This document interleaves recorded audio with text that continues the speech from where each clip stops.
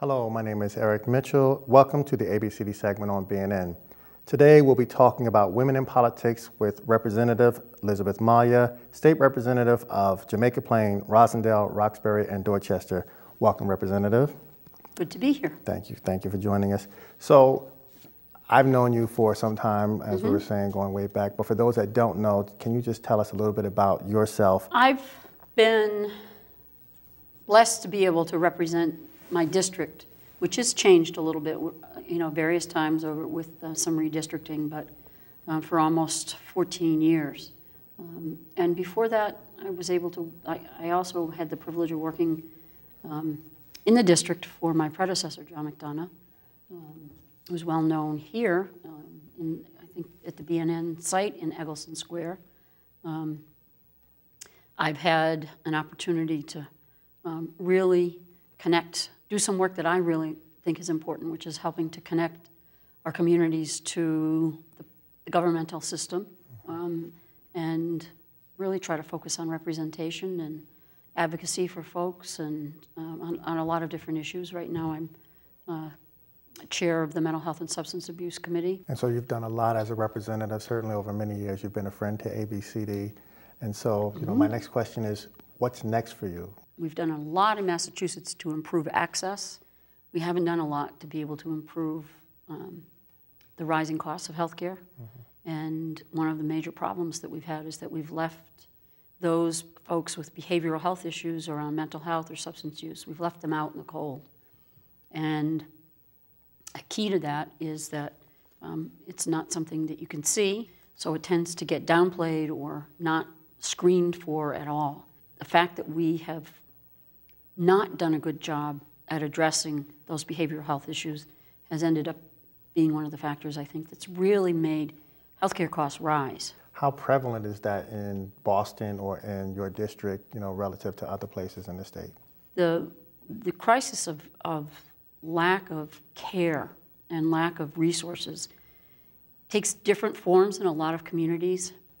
I use the expression, we've been looking through the wrong end of the microscope at a lot of our social problems. We really need to address how hard life is for folks who have mental health and substance use issues. There's a lot of business booming and really a lot of development going on, in Center Street and Jamaica Plain areas that I drive through a lot. How is that going, and where do you see the district and that business boom ending up? It's a real win for Jamaica Plain. I've lived here for over 30 years, and I can remember when people just didn't come to visit you if you lived in Jamaica Plain. They were afraid their car was going to get stolen. It wasn't always a myth, but there was a lot of poverty and not very many chances. So we've been really blessed to see tremendous amount of investment, community involvement on a level that I'm not sure you can duplicate anywhere. It's really impressive to see the number of new businesses, old businesses that are starting to pick up a little bit and really reinvigorate our neighborhoods and our communities. Can you explain why programs like Ostagai are vital to communities? Problems with substance use start to develop as young as 10, 11, 12 years old, and that we have not had ourselves, we haven't really understood that. We haven't been able to do very much in terms of outreach to the ages that are most at risk. And a lot of young people are coming to us. They come to our committee hearings. They talk to their reps. They do a lot of outreach now themselves through 12-step programs and are telling us we need the help. We need a sober environment. We need support. And I think it's one of the areas the committee has been able to be effective on, and a lot of the members of the committee have really championed, and that is helping to establish sober high schools. I'm hopeful this model will start to spread both in Boston, but across the state and across the country. Do we need a middle school component to go along with it? One of the things we really need to do a lot about is involving ourselves in the education of young people so that they can talk about a lot of these issues, so that they have some information. One of the most frightening things that's happening right now is that we're basically at a point where we're seeing an epidemic, if not a pandemic, of opiate use and abuse.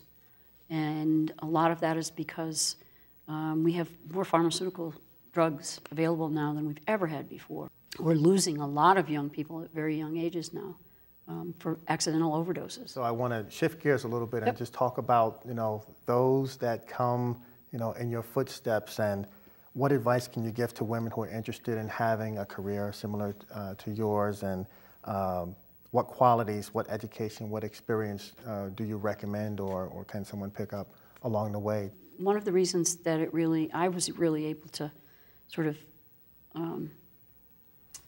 pick up the resources that I needed is because there was a program started. It was originally at Boston College for a number of years, and then it's now moved, shifted to UMass Boston for women in politics and government.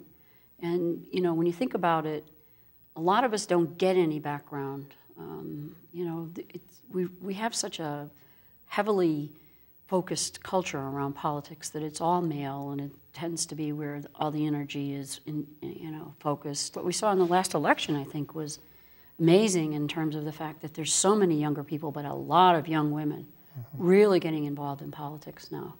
We appreciate you coming on the program, and I'm going to invite you to come back at some point, because we do need and could certainly use more women like yourself involved in the governing of our areas.